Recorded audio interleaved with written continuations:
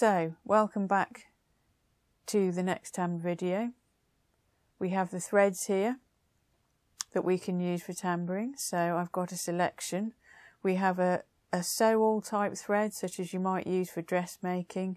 It's strong, matte thread. We have an overlocking thread here, so easily available, cheap, big quantity. That's good too. We have a machine embroidery thread, which is rayon and glossy, and I use some of that in my turban jewel that we saw in a previous video. And we also have a metallic thread, again designed for sewing machines. So play with these different sorts of thread and look for threads which are strong and consistent, and experiment. So I'm going to show you how to make the basic stitch. We're going to cast on first. So we have the thread held on a spool holder here on the side to stop it running around. Use it continuous, so don't cut it off the reel. You're going to drape it over your left hand. If you're left-handed, you'll need to reverse these instructions. I'm holding the end of the thread between my finger and thumb and keeping some tension on the thread there because I'm going to hook it onto the hook. So taking my hand underneath the frame, the hook goes down. I'm holding it not like a pencil but vertically to the plane of the fabric, so it's sticking straight up, and I've got my hand low so my fingers are on the brass. I'm pushing it through. Remember that the hook is lined up with the screw, and I'm just going to hook that thread on there and pull it through. As I pull it through, a little bit of pressure backwards against the back of the hook, so pressing on the nut side will clear a little hole and allow that to come through. Let go of the tail and pull that through. Hold the tail in your left hand, in your right hand, sorry.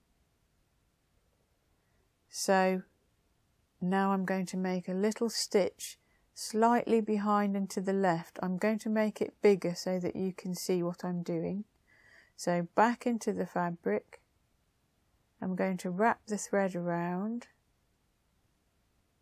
and I'm doing it clockwise, and I'm holding it at about 7 o'clock, and I'm turning the hook clockwise to about 2 o'clock, pressing with my finger, my first finger, back and bringing a loop through the hole.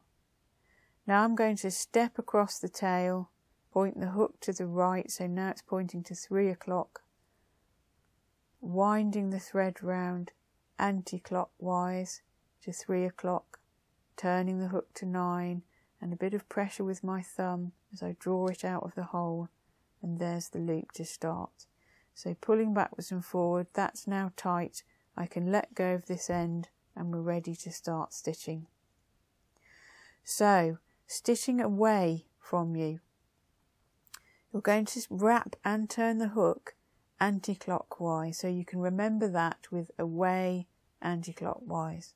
So put your hook in at 12 o'clock, wrap the thread around all the way to 12, so hold it away from you, turn the hook towards you to 6 o'clock and draw it out of the hole, and as you do that, press backwards with your thumb as you clear the fabric. Come straight up out of the hole, tilt the hook back, roll it around vertically into the fabric, wrap anti-clockwise, hold the thread at 12 o'clock, turn the hook to 6, backward pressure with the thumb as you clear the hole, straight up out of the hole, tilt backwards, roll the hook around to face the direction you're going in, and repeat that. So in at 12, wrap to 12, turn the hook away from you to 6. And make sure you keep enough tension on the underneath thread so that it doesn't jump off the hook, and keep your left hand lower than the bottom of the hook underneath the fabric, so avoid bringing it up to the fabric, keep it low. So that's the first direction in tambouring. The next direction is to stitch towards you. So just bring your hook round now, keeping the loop on there. You've got the nut facing towards you. Go into the fabric at 6 o'clock, and now you're coming towards you. So see clockwise. Wrap around clockwise to 6, turn the hook to 12, turn towards you, in at 6, wrap the thread round to 6, turn the hook to 12, lift it out vertically, in at 6, wrap around to 6, turn it to 12, and you'll need a bit of pressure with your first finger to clear the hole. As soon as you've cleared the hole, tilt the hook backwards, swing it round to face 6 again, back in at 6, wrap, turn, pressure, vertically out, tilt, roll it round. Coming towards you, wrap and turn clockwise, so you're wrapping the thread round to 6 o'clock, turning the hook to 12, a bit of pressure on the brass there with your finger to clear the hole, drawing straight up out of the hole, tilt and roll towards you, in at 6, wrap to 6, turn to 12, clear the hole, and we're going to go back the other way. So turn the hook to face away from you. If you pull backwards and forwards, you can draw that loop down, and this is drawback stitch, so you've made a little point on the end. Putting the hook in at 12, you're going away from you, so that's anti-clockwise.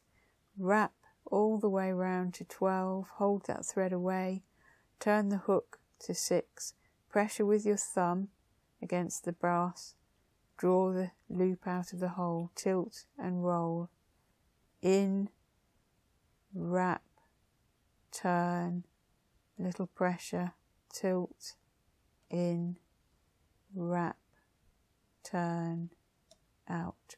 So the nut is always going into the fabric in the direction you're going towards, and it leaves the fabric facing where you've been. That's another way to think about it. So now we're going to turn again. So I've completed the last stitch, coming towards me, drawing the thread towards me, a little bit of backwards and forwards to draw that loop there down into the stitch. In at 6, coming towards is clockwise, wrap around to 6, turn the hook to 12, draw up, tilt, roll, in at 6, wrap, turn, bit of pressure, draw out the hole, tilt and turn. I'm doing big stitches here to make it easier to see. Try and see if you can get the stitch length the same so that you're controlling how long they are, because you'll need to do this when we add beads. And that's your first 2 basic directions for tambouring, of which all the other directions are made. So now we've done some stitching in both directions, I'm going to show you how to cast off. So I've got my loop here, my final loop. I'm going to cut the thread underneath with a bit of length there, about 10 centimetres, about 4 inches to cast off with. I'm going to pull it through, so now both ends are on the top, and when you're working a design, if you keep all your ends on the top and then finish them off in one go, they're out of the way, they're not going to get caught up in your work, and it's more efficient. So if this is going to be the decorative side and you are just stitching, as I am here without beads, you need to take these through to the back. If we were beading, you'd cast them off in the top here. But I'm going to show you how to take them through to the other side. So put the hook through from underneath, wrap the thread around as though you're making an upside down tambour stitch. So I'm holding the thread at 6 and I've turned the hook to 12 and I'm pulling it through. I'm going to do the same with the starting end, wrapping, turning. So now they're both underneath. I need to take the frame out of the clamp.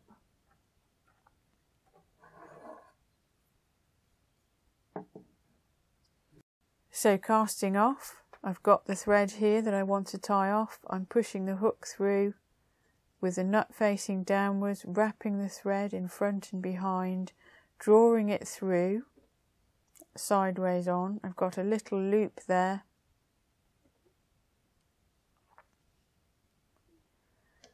So I'm going to wrap the thread around all the way to the top, turn the hook down and pull it through. So I've made a little crochet stitch, if you know crochet. Put the hook through again, wrap the thread over and under, turn the hook on its side, draw it through the back of the stitch. You have your loop there, the hook is facing upwards, wrap the thread over the top, under and back upwards, turn the hook down and draw that loop through. And I would do that about 3 times to make sure it's secure. So I'm going to do it one more time. Hook is on its side, thread goes over the top and under, pull it through on its side, the loop up, wrap over the top, back up again, turn the hook down, pull the loop through, and that's your thread finished off. Do the other one the same.